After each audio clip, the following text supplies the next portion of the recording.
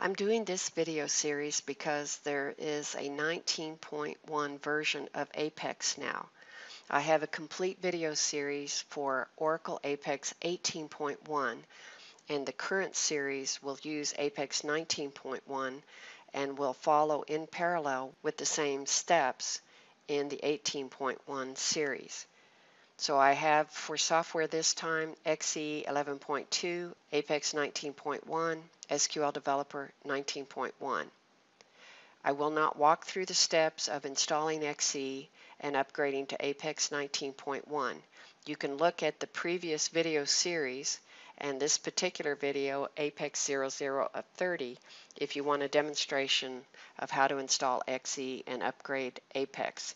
The steps of going from Apex 18.1 to 19.1 are the same.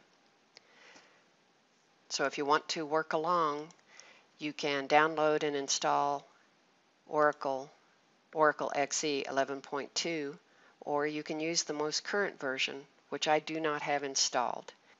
You can download Oracle Apex 19.1 and go through the steps of upgrading to that. The one other thing that I have is I have also installed a translated version of Apex for Spanish. So if you're interested in that, you can go to the documentation. It's pretty simple to follow and pretty easy to do. But it's not quite as simple as I've seen on a few posts online. It's not just a matter of selecting a different language. You do have to install a set of support files, images, and other things that will provide the translated version of Apex. Once you've done that, then when you log in and go to, in my case, the local install of Oracle Apex, I can pick between Spanish and English. So if I look at my version of the database, as I told you, if I run this, then I can see that I do have 11.2 installed. I can go to SQL Developer Help About and see that I'm working with version 19.1. So let's get started. In this video, we're going to do a few more things with a couple of LOVs, lists of values. We will also create an interactive report based on an SQL query instead of directly off of a table. We will modify the display of the phone number using some SQL code in an LOV. This is useful within the US where we know the exact phone number format. We will take a look at the download option available in Apex. We'll compare the interactive grid and the interactive report. An interactive grid allows you to enter and edit data, and an interactive report gives you a lot of sorting and filtering features, but you cannot alter the data. So I'm logged into Apex as the developer, Carlo Mora. So we see how I'm logged in. I'm going to go into the development application. I'm going to go into shared components, and I'm going to go into list of values. In the previous video, we did a correction to the supervisor list. I want to go in and make another change here. I'm showing last name, first name, and then pers ID. I actually want to change that to match the return value. So I'm going to take employees.empid and replace that in the display column so that we see the name and we see the emp ID. You may or may not actually want that in a form, but I like to see that as we're going through development to make sure that the right value is selected and stored in the table. So I will apply that change. Then I want to take a look at the zip list. This is showing zip, city, state. I'm going to leave that alone, but I will make a copy of that and rearrange the display. So I want to make a copy of the zip list, which is off the screen.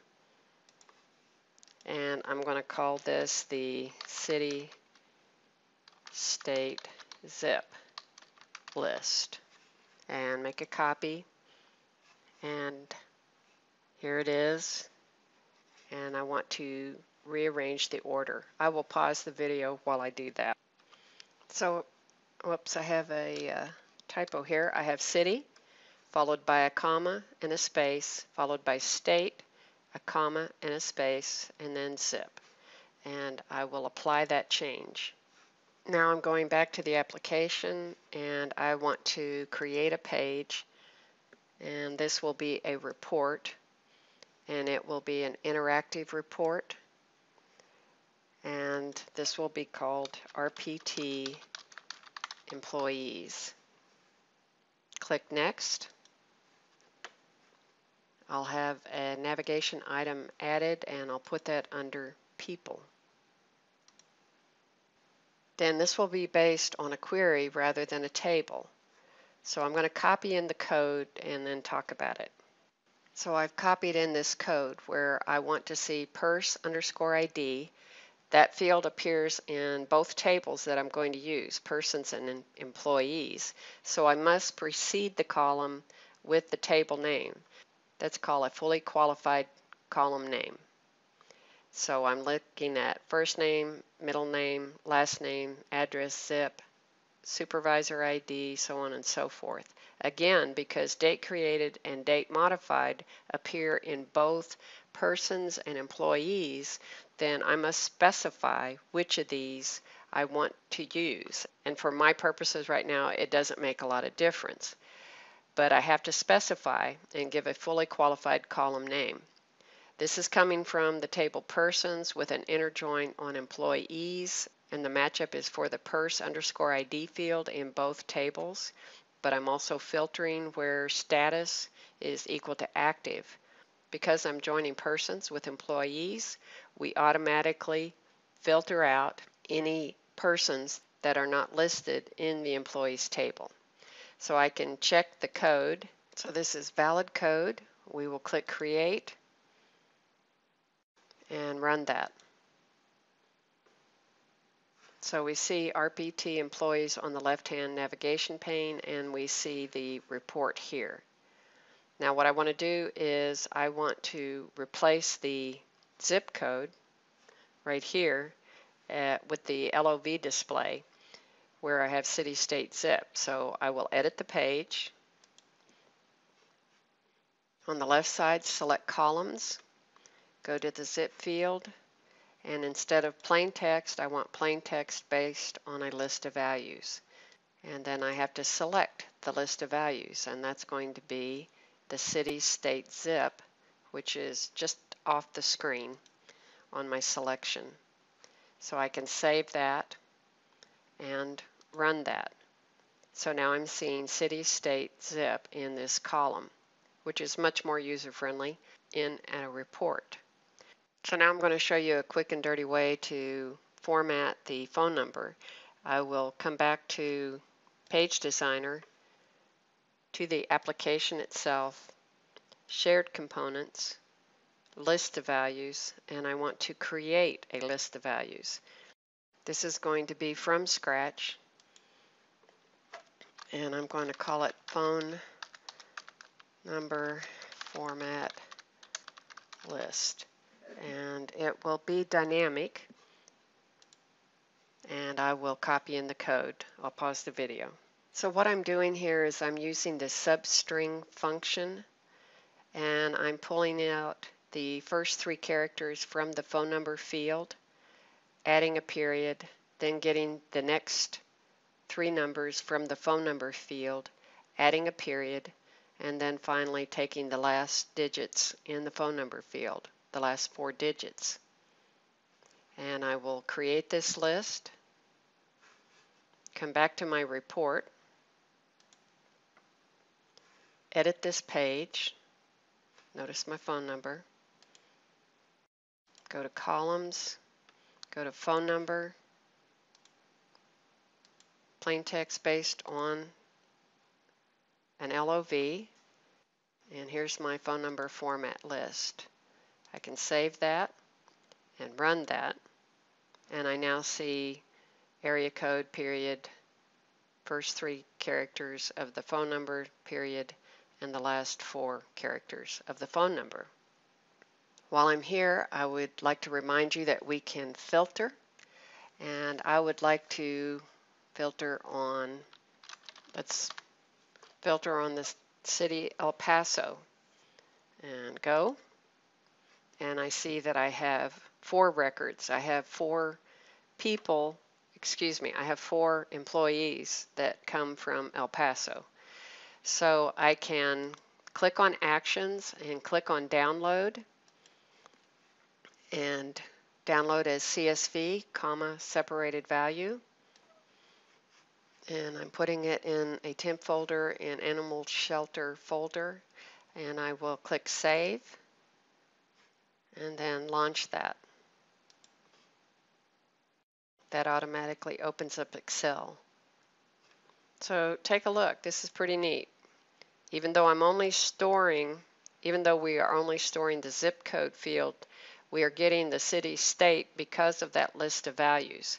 We are also getting the formatting for the phone number, and we're only getting the records we filtered on. So the download feature is pretty sophisticated and very useful. So the last thing I'm going to do here is I'm going to create an interactive grid. I will not create it on an SQL query because an updatable query is a little more complicated topic than what we have here. If you're going to actually want to allow data entry and edits, then you're probably going to want to use a single table in most cases and not worry about creating a query that is updatable.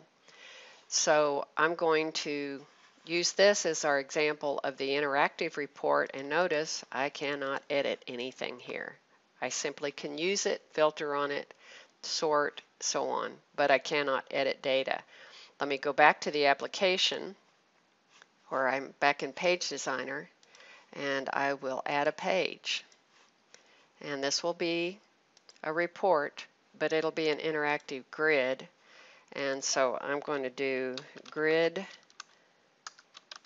and this will be persons, just to illustrate how this looks and how this works. So click on Next and create a navigation item, put it under People, and this will be based on a table.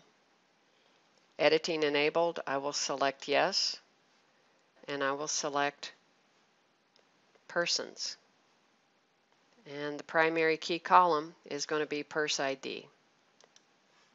I will click Create, and I will run that.